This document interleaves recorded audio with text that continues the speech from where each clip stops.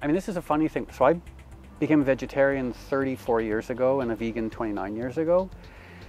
And back then, the only information I could find was my local health food store sold a few books. You know, so they had Laurel's Kitchen and Diet for a New America, and I think a Peter Singer book. And I bought these and read these. And then I'd have to go to the library to find more information.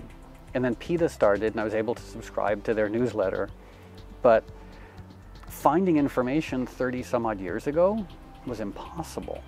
You know, there was no Yelp, there was no Google, like if you wanted to find out about a vegan restaurant, you almost had to like be told about it. It was like, you know, going to an underground rave.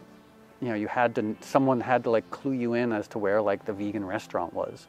And now every piece of information anyone could want is available in multiple sources. So, I mean, I sound like such an old guy, but like back in my day, the information barely existed and we made an effort. And now the information is everywhere and people are like, oh, I don't know how to find it out. And I was like, really? You've never used a phone before? Like, you know how to make yourself look like a deer on Snapchat. You know how to like post Instagram stories. You know how to find anything on Google Maps. You can find out about how to take care of yourself and feed yourself and find good restaurants.